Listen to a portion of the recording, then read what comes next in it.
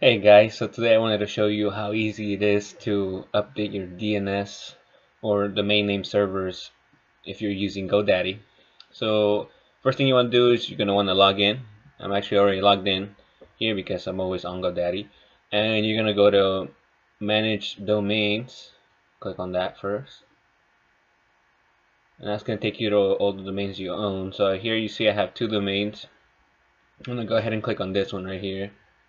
And it's really easy. Once you click on that, it's going to take you to your domain settings for that domain. And we're going to scroll all the way down to the last little box. Here you're going to see a few links, and the one you're going to want to click on is this one right here that says Manage DNS.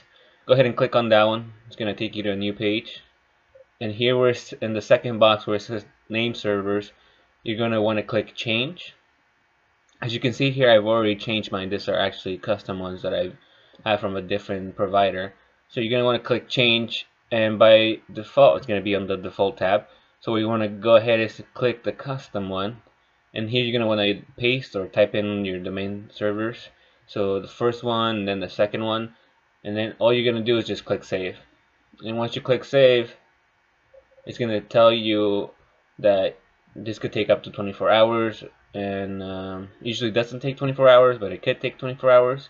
And that's basically it. That's how you update your domain name servers if you're using Godaddy. If you're using a different provider, it might be a little bit different, but that's how you do it, guys. If you enjoyed the video, give it a like. If you guys want to see more videos on marketing, SEO, website publishing, make sure to subscribe to the channel. We'll be bringing you videos at least once a week, probably more like 3 times a week. That's what we're going to try to do. But that's it for today, guys. Thank you. Bye-bye.